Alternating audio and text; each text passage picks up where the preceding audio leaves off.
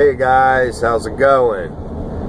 So, I just left my previous service call and I was the second opinion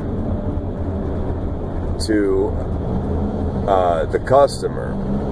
The company that was out there before me found that the refrigerant system didn't have any refrigerant in it. So they said that it is too old, don't fix it, don't spend any money on it, don't find the leak, just replace it. Well, they didn't really trust the guy, so they called us, we came out there, and they asked me what I thought. It was a train system, and it was from 2003. It looked to be in good condition. It was an R22 system. So, just getting a looking around, you know, I thought it was a good, okay. So I told them, yeah, let's do a leak check. And lo and behold, I found the leak in the condenser and the capillary tubes. You know, they always rub if the installer doesn't put rubber techs in between them. So I went ahead and I fixed the leak, pressure tested the system, let it sit for about an hour at 408 PSI, and it did not move.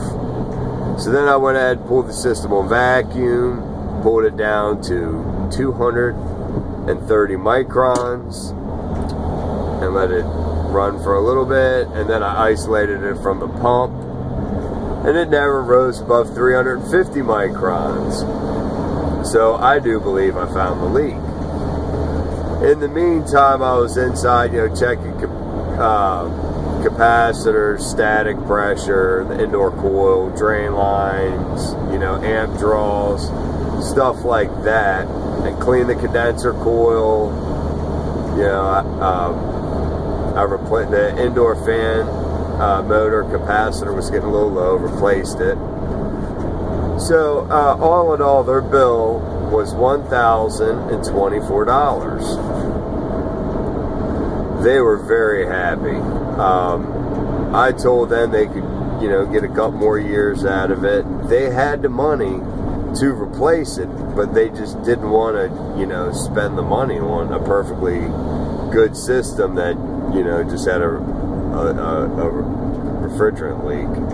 Well, tell me how old you all think equipment should be replaced and customers should not put the money into it. I am a firm believer in fixing it.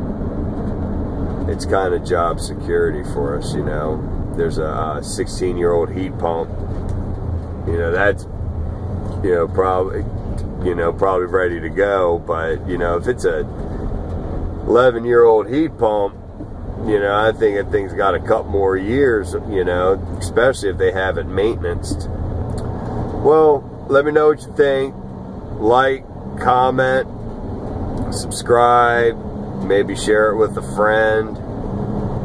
How old is too old to replace, to fix your HVAC equipment?